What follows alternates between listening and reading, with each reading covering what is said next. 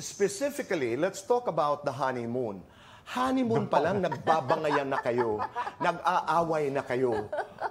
What happened? Okay. Kasi nangyari dito, nung ikakasal na kami, we decided to go through counseling. Lumabas lahat ng problema na hindi namin nakita. When we got engaged, oh my God, ito pala yung mapapangasawa ko. Ganito pala siya, ganito pala ako. So by the time we got into our wedding honeymoon, lumalabas na lahat yung mga issue na hindi namin... Yeah, we were very much aware. You get it? You get it? Yes, I do. So we were in the middle of discussing major issues about money, family, sex, you know, everything else. Eh tapos ang dami pang press natin kasama sa honeymoon namin ba naman? Kasi sponsored yung aming honeymoon. Kahit sa kami pumunta, magpipicture. Eh, paano ba nag-aaway kayo? Ba tayo sa kwarto doon? There was a change story na doon ka, dito ako. Yes. Oh my God. So, sa harap ng press, syempre, best foot forward kami. Right. Tapos pag umalis sila, pagod na kami. Tapos kailangan namin mag-usap. Kailangan namin mag-honeymoon. So parang, oh my gosh. So, minsan nagbabiyahe kami, di ba, sa MRT. Merong dalawang areas yun eh. Doon ka sa kabila, ako dito sa kabila. Naghiwalay talaga kami ng landas. So when you say review the route, it's a marathon. In a marathon, may mga races na maraming bridges na kailangan umikot dito, may pababa, mag-relax ka. So ganun din sa marriage, di ba?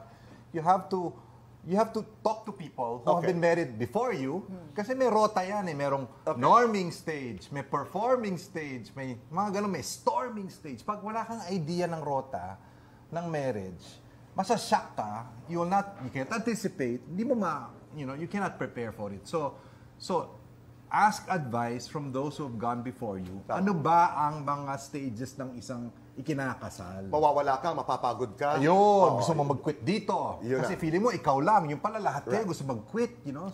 So the thought of quitting is everybody's experience, even in marriage. Right. But not here on Fast Talk, because we're going to do it. Okay? We're going to do Fast Talk, Anthony. Sige. Maricel. And our time begins now. Happiest time at home? When we're all together eating. Maricel, happiest time with Anthony? In bed.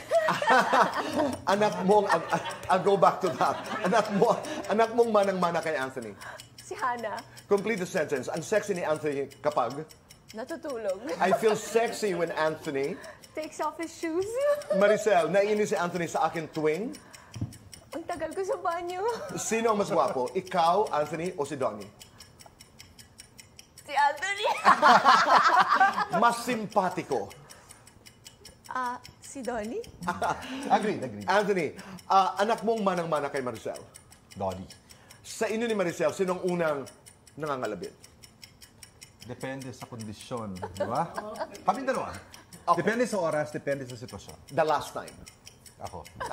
Anthony, sino ang, mas under? In the relationship, I'm not talking about. Sa pera ako, sa plano siya. Okay. Anthony, sino mas madalas magselos? Both. Lights on or lights off? Dimmed. Happiness or chocolates? Happiness. Happiness. Best time for happiness? Anytime. What is your prayer for each other? Oh, my prayer for Maricel is that she will continue to trust that God is working on me because I'm, after 30 years, still a work in progress. And I'm committed to being the best that I can be over time. So yun lang. Na sanang maniwala siya na tinatrabaho niya ako at magbabago pa rin ako. Maricel, ikaw? Kahit paano. Ako, ang prayer ko lang kay Anthony na maniwala siyang we're all behind him.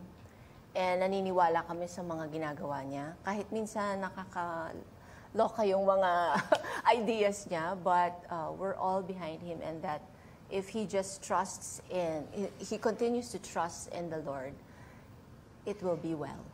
All will be well.